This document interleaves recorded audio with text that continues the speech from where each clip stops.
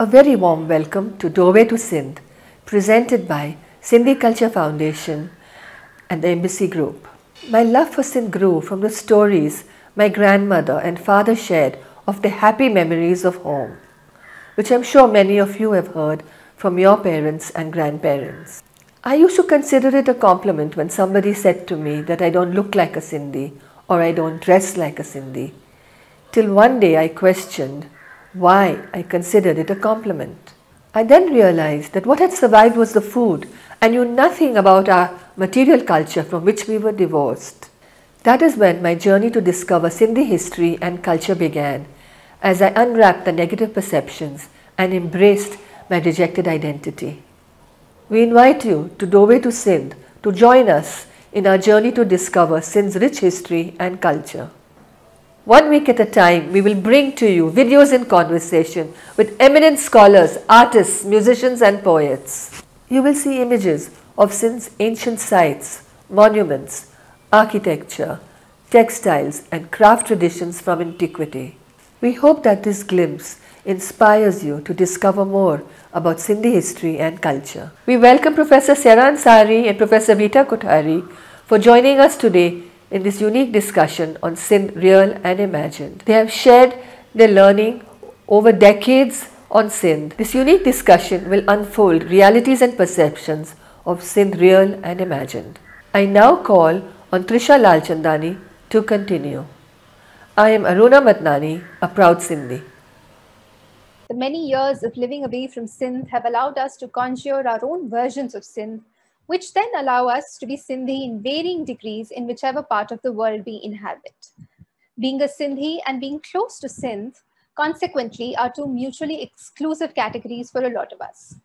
Today, we have two eminent professors with us to share their journeys of engagement with Sindh and the people of Sindh. Our speakers today examine what Sindh means to them, how they came to shape their position vis-a-vis the study of Sindh and Sindhis, and how this relationship has evolved over the years of research. Let me introduce them to you. Dr. Sada Ansari is Professor of History of South Asia at Royal Holloway, University of London. Much of her research has focused on the 19th and 20th century history of the province of Sindh and more broadly explored issues linked to religion, migration, identity, citizenship, and gender. Her latest monograph, Boundaries of Belonging, Localities, Citizenship and Rights in India, co-written with William Gold, appeared in late 2019, while her earlier publications include Sufi Saints and State Power, The Peers of Sindh, 1843 to 1947, and Life After Partition, Migration, Community and Strife in Sindh, 1947 to 1962. Professor Ansari has conducted collaborative research projects and writing workshops with universities. She is the editor of the Journal of the Royal Asiatic Society. Dr. Rita Kothari is Professor of English at Ashoka University, Delhi. Her ethnographic research on the Sindhi community in India has been pioneering, opening up scholarly inquiry into marginal communities and borders in Western India, as well as practices of religion, language, gender, and caste in the community. As a multilingual scholar, Professor Kothari has translated novels and poetry from Gujarati and Sindhi to English, while also critically engaging with the theoretical aspect of translation and untranslatability. Among her many publications, the monographs Memories and Movements, Borders and Communities in Banni, Kutch, Gujarat, and The Burden of Refuge, The Sindhi Hindus of Gujarat, as well as the anthology of Sindhi stories of partition, translated and edited by her, are seminal in the area of Sindhi studies. We welcome you both. Please also share today's link, the link for today's session with friends and family so that they can join us in time. And now over to you, Professor Ansari and Professor Kothari.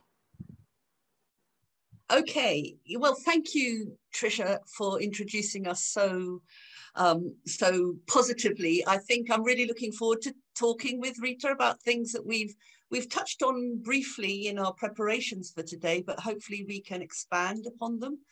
I don't know about you, Rita, but do you think it would be good to go first by doing what Trisha pointed to, which is, I suppose, explaining our own connections to to this particular part of the world, region of South Asia.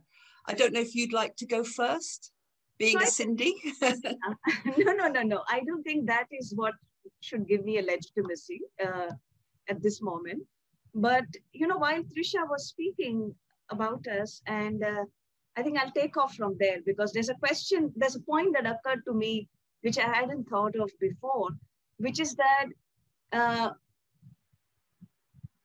my being a Sindhi and yet being so distant from the geography of Sindh, which is really the baseline where I was, right? And in a way, you're not being a Sindhi, but being proximate to the geography of Sindh was your baseline. And so I think it's quite interesting. Then our starting points are one of perhaps you saying to yourself that you don't know this region and that you will now make it your business to know it, right? Whereas as a Sindhi, I could grow up with a delusion that I know what I need to know, or that what I haven't known may not even be relevant to me. And a lot of families actually in the Indian diaspora, the Sindhi diaspora, made Sindh very irrelevant for their children. They hardly talked about the region of Sindh, right? People would tell their children that we came from Ladkano, or we came from Shikarpur, or we came from Hyderabad, and so on, whenever those stories were told. So sometimes those words would fall on the ears of the next generation. But by and large, Sindh was not a very relevant category for us. There was a category of being Hyderabadi, being Shikarpuri, being Ladkano, being Sakhar, and so on.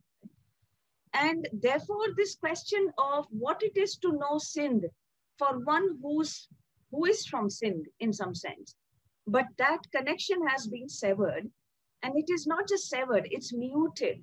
It's muted in that interaction, right, with the older generation. And that quest actually is a very strange one. It's a combination of knowing and not knowing, right, of having some resonances, but also not quite knowing. And I think I will talk about that a little bit later, but let me see what you have to say about. Yes, I think that's so interesting, because as you said, we're coming in a sense to Sindh from different directions, but in a way we haven't, I suppose, ended up at exactly the same space. That would be impossible, but we've had maybe similar challenges along the way. Because, you know, as I've said, my own encounter with Sindh really began with me wanting to, in a way, understand its present better when I was introduced to the region through the lucky or the fortunate coincidence of marrying someone whose family lived there. Yeah. But at the same time, my husband's family, you know, being Urdu speaking as opposed to Sindhi, yet having come to Sindh before 1947, so in a way having a different relationship perhaps with the province to the vast majority of people who arrived after partition.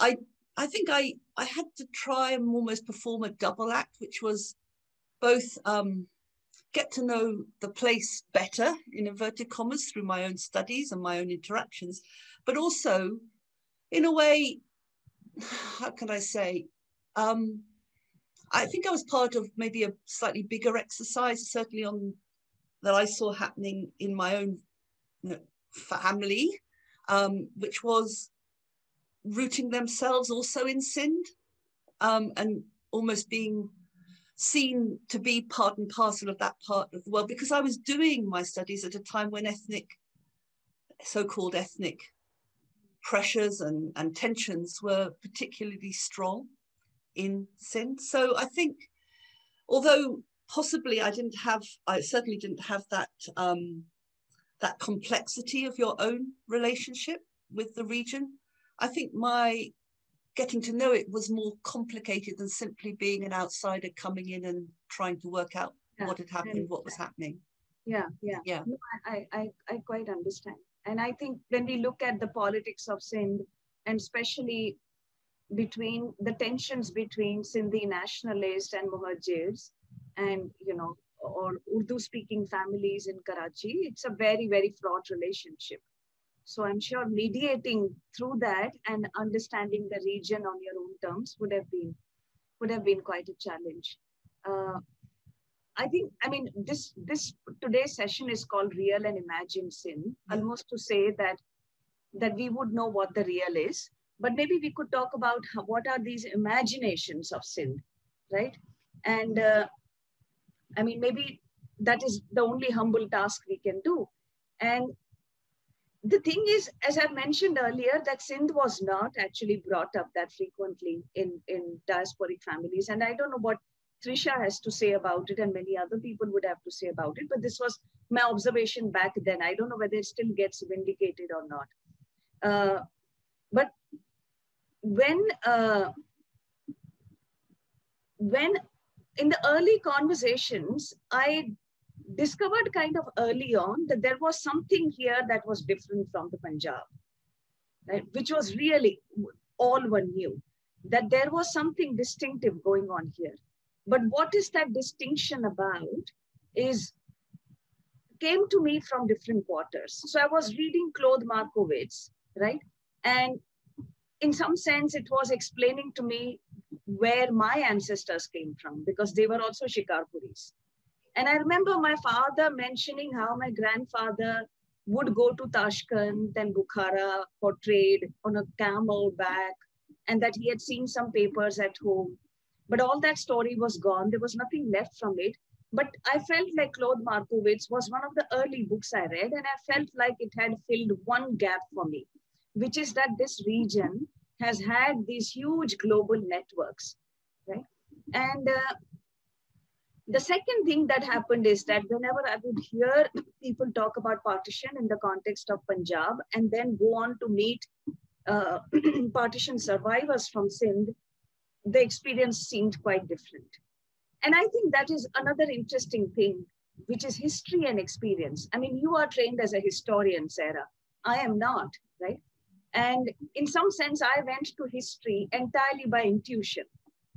And I proceeded from a place of experience. I proceeded from a place of feeling, when Aruna mentioned earlier that if someone said you don't look like a Sindhi, she thought it was a compliment. I certainly saw it as a compliment. And when I began to interview a lot of young people around when I was writing Burden of Refuge, many of them saw it as a compliment. And so in some sense, the experience of that unease, of that shame, of that discomfort became the basis of almost a historical document, right? Now, when I look back and I'm looking at all kinds of projects we do, and I feel that maybe we don't own up enough how experience has been the site of knowledge making, that our experience does play a very important role, but we seldom actually own up to its role. We think of that as only a starting point or even a pretext rather than text itself, or an anecdote or a case study or something personal, but we don't think of it as evidence, right? So, I mean, I'm sure you can pick up Joan Scott here. So this idea of history experience as evidence has become very, very important for me. And now when I look back upon my work on Sindh, I feel like that was really my starting point. And in some sense, I think the idea of shame, the idea of wanting to become something else so that the gaze of the other that falls upon you does not make you out to be this, greedy, dirty, uneducated, illiterate Sindhi person that a lot of gaze made out the Sindhis to be in India, has been actually the basis of a lot of work that I went on to do. And I think that has also been, in some sense, it has, I think, deepened my understanding of communalism in India. Because I think communalism in India is not only about Hindus and Muslims. It is also about who reminds the Hindus of being Muslim-like. There is a lot of proxiness to it, that even people who remind them of being Muslim-like are often then become these undesirable sort of, characters and so on. So in some sense, I think I want to own up today, at least, of how much experience plays a role in our sites of knowledge making. And I would love to ask you as to whether, as a historian who would have been trained to be this objective historian, somewhat outside it and not inside it, how did you negotiate this? And do you find yourself wanting to be inside in the years to come? How do you see that business of objectivity and being outside? Yeah. No, those are fantastic thoughts and questions. I'm thinking back to when I first, embarked on being a historian, and when I was doing my PhD, which explored the, I suppose, role of peers, Sufi, sort of saints in inverted commas, but the Sajjad Nashin families that obviously control these hugely important religious sites. I do remember at that time, and this was the 80s, being advised by my PhD supervisor that fine, it was okay to go and talk to, the current incumbents, to ask people about what it felt to be a murid and so forth. But unless I could corroborate anything that I found in written form in the archives, I couldn't rely on it. 30 years later, with the rise of oral history, clearly, we handle, as historians, this kind of material evidence in a very different way. And I think, it's taking, in a way, it takes us to your point about history as experience, because we know much better as historians. We don't always get it right, but in theory, we know much better how to use memory in a way that's unlocked through oral testimonies to support and even drive our historical inquiries. So that's one thing that now I wouldn't, and with my own students, I would never say what was said to me, in good faith, I should say, because that was the way it was seen. In terms of, I suppose, owning up, I mean, I certainly try in a way to own up to that connection, because I think it's like you've just said, and like I tried to say a moment ago, I think it's really driven my whole experience, my own kind of encounter, let's say, with the past through being a historian. But what I think is quite interesting are some of those personal reflections that you just shared, and I'll just pick out two of them to kind of, in a way, comment on. The first thing is that you said that point about not looking like a Sindhi, that idea. For me, as somebody coming from further outside present-day Sindh to Sindh, one of the biggest compliments that I felt I ever got was when I remember interviewing somebody, and they were a little bemused by who I was, because there's somebody with the surname Ansari, she doesn't look too foreign. I didn't, maybe, asking, are you British Pakistani? Is your father something and your mother white? Or, anyway, I felt like I was being seen as possibly half an insider, and that made me feel quite special. But the other thing that you also picked up on, this idea of the kind of image of the Sindhi in post-independence India, being sort of, you talked about shame, and you talked about this idea of the uneducated, the illiterate, and so forth. Seen from my perspective, as somebody who's obviously studied Sindh in the 19th and 20th centuries,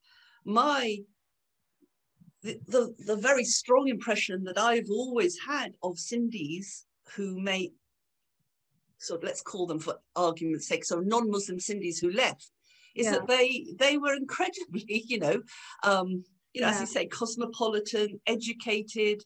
I mean, schools after 1947, I mean, just, were bereft of teachers, colleges also. So this idea of somehow ill-educated, illiterate, and so forth just doesn't register with me. Yeah, and you're so right. Actually, I discovered this later when I traveled to Sindh, when I would see so many schools and colleges. And so, so I don't know how these impressions were formed. I think scholars like Trisha are working much more now on contemporary things, and maybe we could explore that later through new scholarship.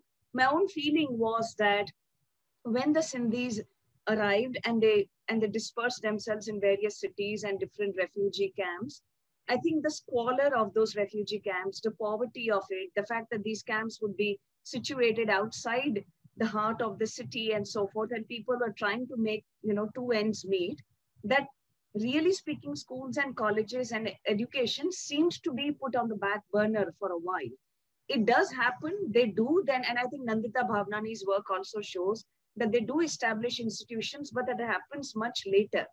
And I think the Amils of Sindh, who are these very educated people, and they are the ones who usually establish these institutions, they would have maybe found themselves in Delhi, Bombay, certain kinds of civil services, jobs, and so on. So the impressions that I talk about would have a certain demographic explanation. Maybe they were not universal, and I don't want to universalize it. Trisha, do you have something to say? Yeah, this is the perfect moment for me to come in. Thank you, ma'am. I was waiting for a pause. But I absolutely believe that, from everything that you've spoken, I'll just say a few things that struck me.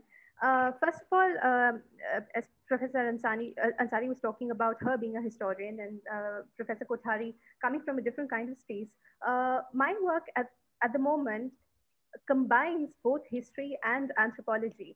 And I have come to realize that when you're studying Sindh or the people of Sindh, you cannot just rely, cannot be watertight disciplinarian boundaries. You have to. There is there is no way that the archive can substitute what I will find in the streets. Yeah. And especially as an academic who's working in India, my fieldwork is in Delhi, it will eventually take me to other places. I feel very, very strongly about how lacking the archives are in India. And as a scholar who's trying to gather information, I inevitably have to plug those gaps by talking to people. But talking to people brings to mind the question of distance for me. Because like Professor Kothari was talking about when she first started speaking about how we think of Sindh real or imagined, people would talk about them being Shikarpuris or them being from Larkana or Sakhar, etc., etc. Now, with my generation, there are so many of us who do not talk like that anymore. We don't know where our ancestors came from. We know we are Sindhi. We know there's some place called Sindh where people came from, but that's about it. So I'm wondering if these distinctions that had existed, say, even in, say my parents' generation, they have eroded, right? So has that contributed to a cohesive concept, cohesive notion of Sindh, and a cohesively imagined Sindh, or has that taken away from how Sindhis identified themselves? I don't know how that works. It's a question I'm still trying to understand. Are you saying those distinctions don't matter even where marriages are concerned? That is when they matter the most. They used to. They used to, but like I said, with distance, you're talking about the post-migrant generation. And when we talk about Sindh and the Sindhis and the diaspora, we can't evade the question of how nostalgia or how distance or how memories or the question of assimilation, the question of language, how it affects this generation, which did not see the squalor of the refugee camps, which did not embody the proxy Muslim characteristics. So how does that affect this generation? One last bit about the distance, the question of distance is, like you were talking about the insider, outsider, being the insider and being the outsider can make a lot of difference, of course. But I was wondering if that question, if that identity is made fuzzy by how well you know the language. Right? Professor Kothari, of course, speaks Sindhi, Gujarati, and has done a lot of work in Gujarat, Kutch. So I assume that you're able to communicate far better with the people there. Professor Ansari has spoken about how Urdu has replaced, in your work also, Professor Ansari, you've spoken about how Urdu replaces Sindhi in Sindh. But I wonder if somebody like me, who does not speak Sindhi very well, I don't know where I lie. I don't know if I'm an insider or an outsider. Uh, and I wonder how that affects my involvement with the question of Sindhi identity. Yeah, I'll just come back quickly, just with a first, not clarification, but I don't want to, be responsible for misleading anybody through my work, really. But it's obviously Urdu now has squeezed out a lot of, has kind of inserted itself and I suppose reduced space in some ways for Sindhi. But Sindhi is still a widely spoken and vibrant language that Sindhis really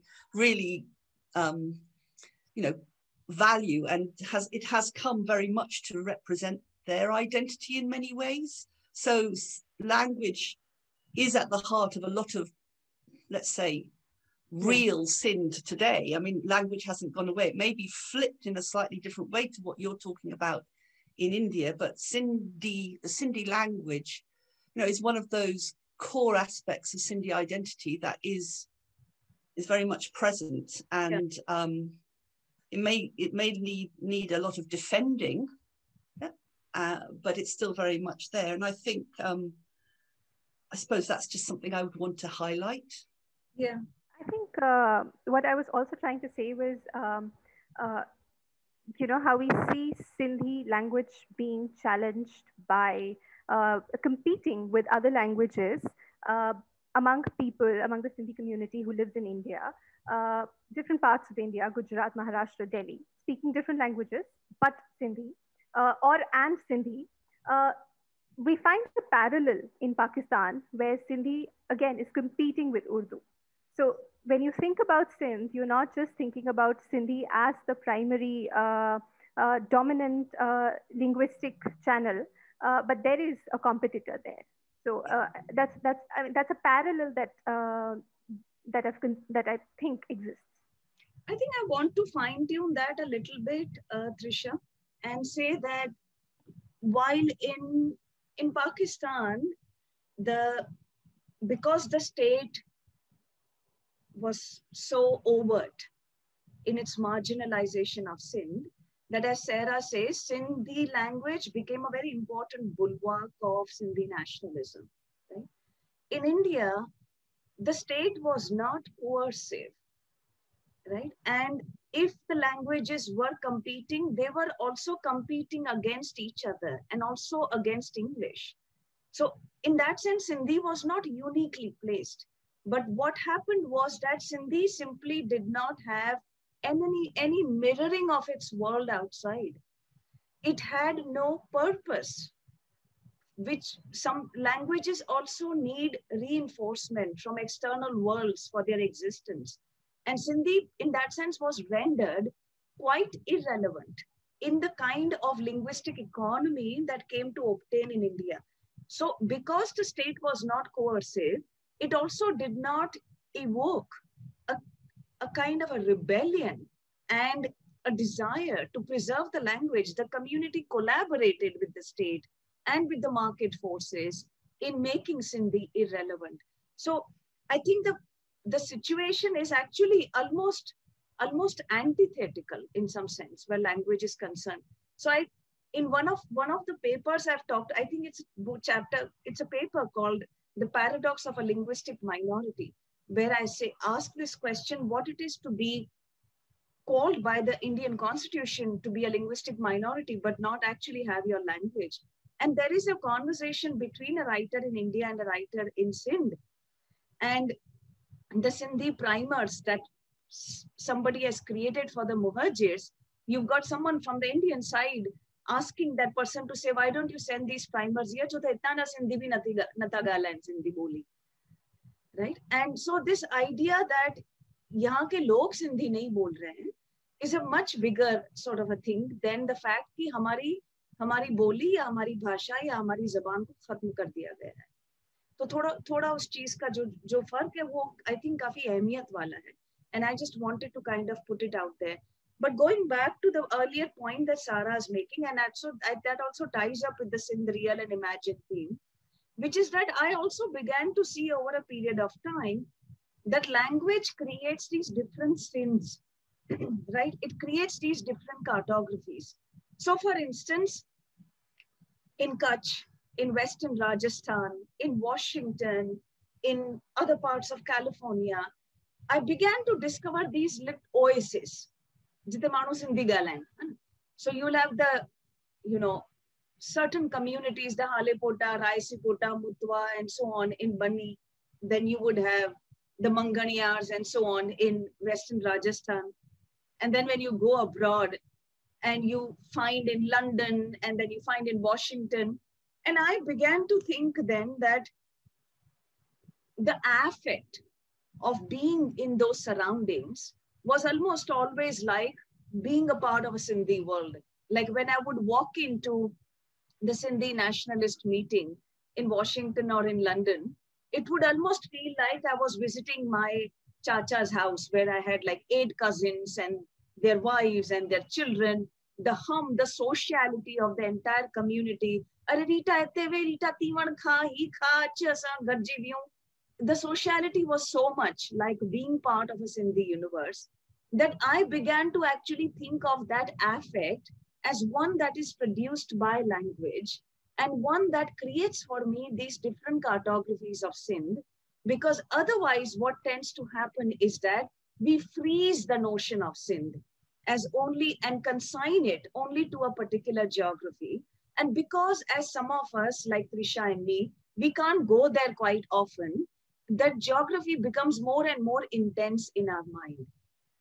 And I feel like this also makes us think of the here and there as these very discrete units.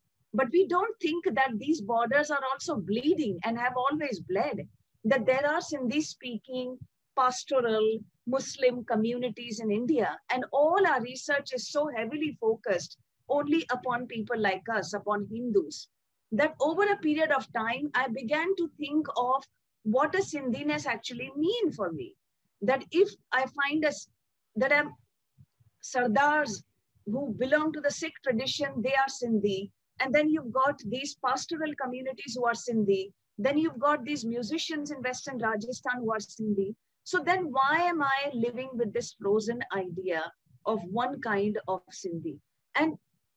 But if I were to make that, to use Trisha's word, very fuzzy, then what would Sindhiness mean? This is also a question I ask myself.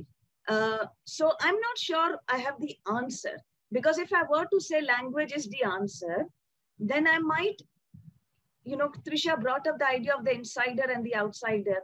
And I don't want to kind of, I don't know what's the word, underscore too much the idea of the insider, outsider, or the authentic one or the inauthentic one. I'm not interested. Who are we to pass a judgment and make those verdicts and so on?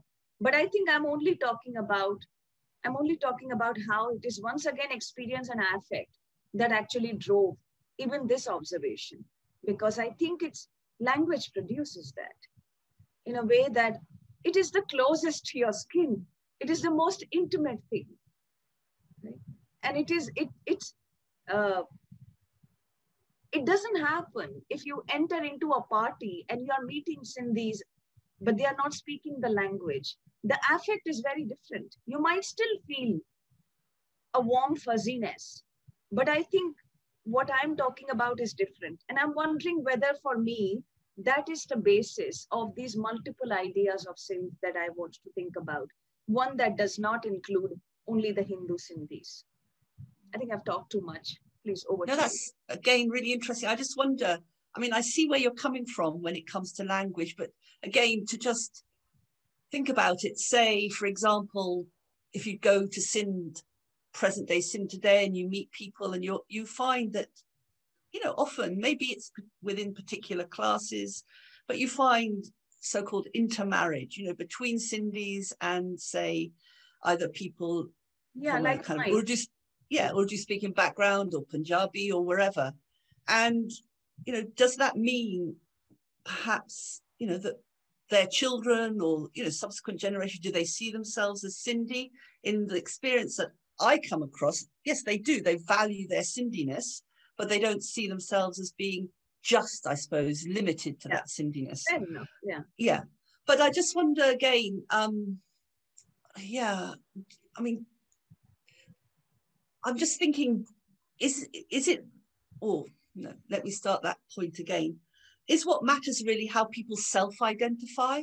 Yeah. Mm-hmm. So, you know, is it people self-identifying as Sindhi, or is it that we need other people to point fingers at us and say, you are this, or you are a Sindhi? Do you see what I'm getting at? Yeah, And yeah. maybe, I don't know the different groups of Sindhis that you just referenced, whether they would call themselves that, or whether they still think of themselves as part and parcel of sort of smaller subgroupings almost that are the most meaningful for them.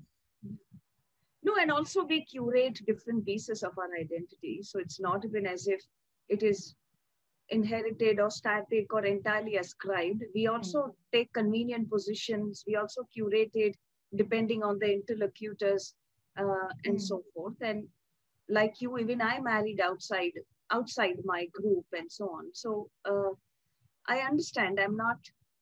No, but I think it's a question that's not easy to answer. But do you think? I mean, you obviously, unlike me, I mean, are able to sort of track and trace, let's say, you know, what happened next after 1947.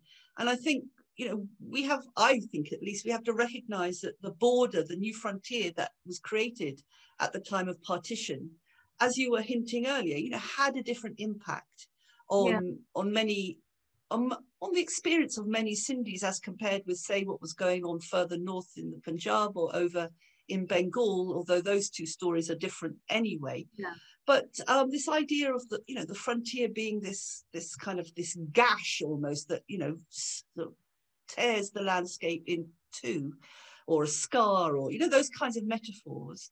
I wonder, when we think of Sindh, while it certainly did wreak devastation and havoc and, you know, trauma and personal suffering and so forth, it was also from the start much more of a membrane almost than because people did continue to move across it, maybe not equally as much in the same direction, but it was more permeable than often we think about when we think about the frontiers that partition produced.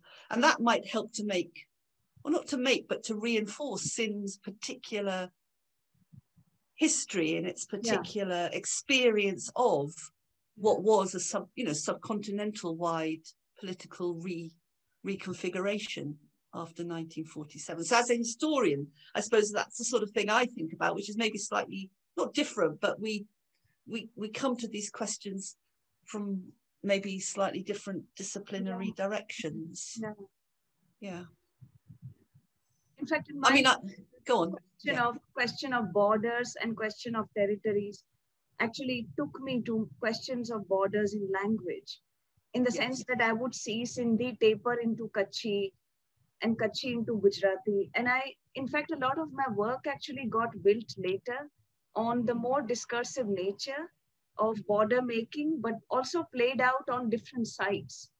And in some sense, language became both the artillery through which borders are formed, but language was also the body on which the borders were formed, right?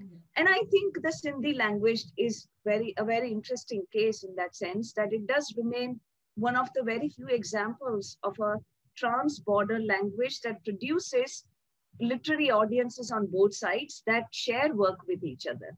And I think that is the amazing part about the Sindhi literary history. Yes, and I think, I mean, again, you will be much better placed to explain this than me. But just in my encounters, you know, over time, you know, I came across, you know, people, say, Urdu speakers in Sindh, who used to say they couldn't understand a word of Sindhi, and I used to think to myself, but I'm just learning Urdu, and even with the Urdu I have, I can follow a bit of what Sindhis are saying. and it's not completely impervious to me. So what do they mean by this? And obviously, you know, it's what people choose to kind of recognize or admit or acknowledge. Yeah, the same point was being made also with Punjabi, and I thought that's even more strange for me to understand, because you know, these languages are not sealed off; they're not in silos as far as I'm concerned. But people hear what they want to hear. Perhaps that's one way of putting it. And certainly, you know, you've been talking about subsequent developments on the Indian side and why language there has become so important in not just looking back, but looking forward as well. Yeah. Yes. Risha, you want to come in with something? Yeah, I realized that we've been talking about language so much, but perhaps we should refer back to the title of the talk, which is Sindh, Real and Imagined. And I was thinking, what are other aspects of one's claim to being a Sindhi that allow for Sindh to be imagined and reimagined through the everyday experience of you know, mediating, navigating through you know, things like trade, occupation, um, religion, especially since even being a Hindu Sindhi, you know, it brings up several kinds of strands. We're not just talking about, you know, somebody who prays to the Hindu pantheon of gods. We're also talking about people who, you know, visit darbars that are dedicated to certain bhagats from Sindh. We have Jhulelal. So there are several strands of religious practice also that exist among the Hindu Sindhis in India as well as in other parts of the world. But what are these pockets of everyday experience that allow one to imagine or reimagine Sindh besides language? Sarah, go. Yeah, no, I was, you know, you brought up religion there, and as I understand it, you know, that's the focus of your own research, really, isn't it? So you'll know, in a way, the context that I explored when I looked at the role of peers in Sindhi society, let's say, politics, society, and so forth, during the colonial period. And, you know, while I was focusing on the shrines, the families of these kind of, let's call them original saints, however far back we have to go to find them, you know, one thing that came through very strongly is just how, you know, how important Sindh's religious past is to our understanding of it as a place, as a real place. Forget about, you know, the imagined side of things. And going back again to something I don't know if it was you or Rita who said it, but this idea that somehow Sindh kind of bleeds or blends into Punjab, and then that's all you really need to know. I mean, I encountered comments that, you know, when I was studying peers in Sindh, as to what was the point really of looking at Sindhi peers, because we already had studies of peers in somewhere like the Punjab, and really there was no difference. But in a sense, there was a difference, because Sindh as a place was in a different position to the Punjab. It had a different relationship with, you know, the rest of the subcontinent. It had a different sort of demographic reality. Yeah, under the colonial period, it was experiencing a different set, not completely different, but a distinct set of experiences, thanks to this sort of ongoing impact of the colonial regime. And so I do think that religion is important, you know, in Sindh, but in Sindh today, if we're talking about real Sindh, yeah, we're talking about somewhere with all sorts of contradictions in my mind built into it, because on the one hand, there will be Sindhis who take a lot of pride in almost being, how could you put it, more secular. This idea of Sindh being a secular place. Now, by secular, I think what is meant is that, you know, more synchronous, you know, more all-embracing, more all of, I mean, I'm talking about what people say rather than what necessarily exists. But on the other hand, there will be very orthodox, ways of interpreting religion, and, you know, whether that's Islam, whether that's Hinduism, there are obviously rifts, developing between and within Sindh's non-Muslim communities over matters linked to their religious identity or their religious status. So I do think religion very much lies at the heart of a lot of the conundrums and the challenges of getting to understand what the real Sindh was in the past and what it continues in a way to be into the present. So that's my, again, I haven't got an easy answer to any of this, because it unfolds in a sense as we speak. Hasn't been static. I mean, one of the things I think that I used to get sort of not said to me, but there was this impression in the literature about Sindh, and Sindh was marginalized in the sort of historical writing of the subcontinent, you know, way back from the colonial period onwards, but that Sindh was a sort of bit of a sleepy backwater where things didn't really happen, and therefore it wasn't that important to know what was going on. And that's despite the fact that Karachi, you know, was growing during the colonial period, I should say, into, you know, one of the major ports of South Asia, but also one of the major ports of the British Empire. And so, you know, change was definitely taking place at speed, at great momentum. But I do think that that perhaps, and I've slightly lost my train of thought there, because there's so many different things that people are raising. But I would just repeat that religion, you know, is one aspect of Sindh's sort of collective identity that we can't sidestep. We have to engage with it, and we have to recognize its complexity. Rita, you know, obviously, or maybe it was Trisha hinted at this when they talked about the way in which maybe Sindhi Hindus get seen as a certain kind of Hindu by others in India today. So those are just some random thoughts. Apologies for the randomness of them. I am sure, Rita, you can be much more coherent than me about what I'm just saying. No.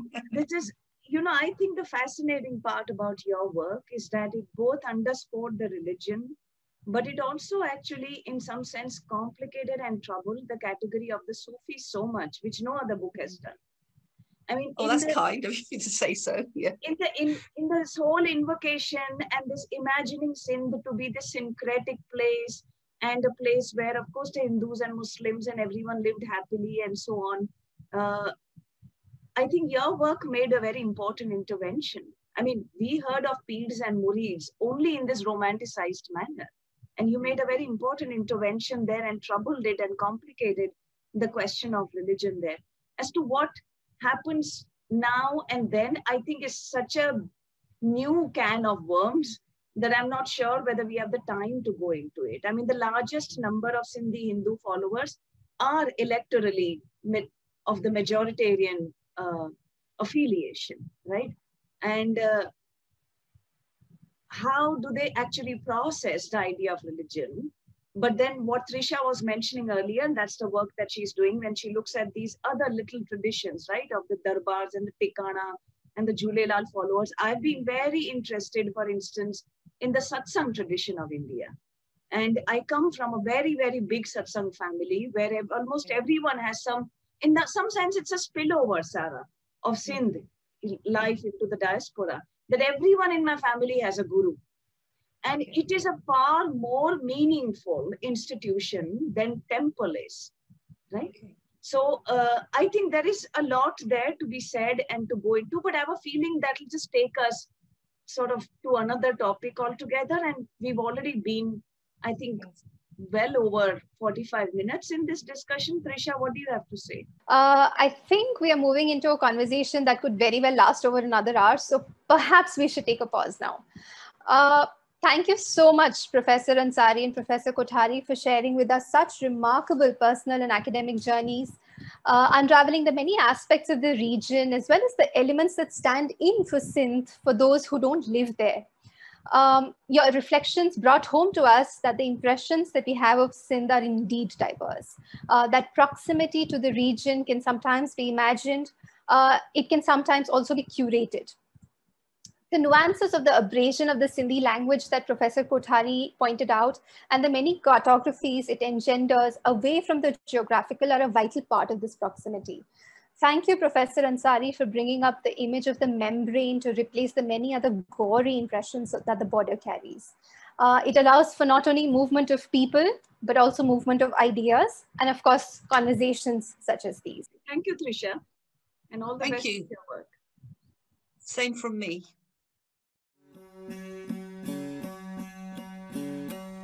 अजब उतर पार दे ताड़े की तवार अजब उतर पार दे ताड़े की तवार हार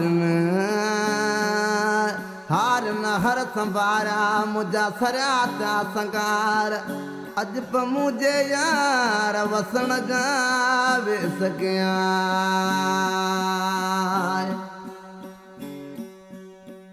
अजब उतर पार दे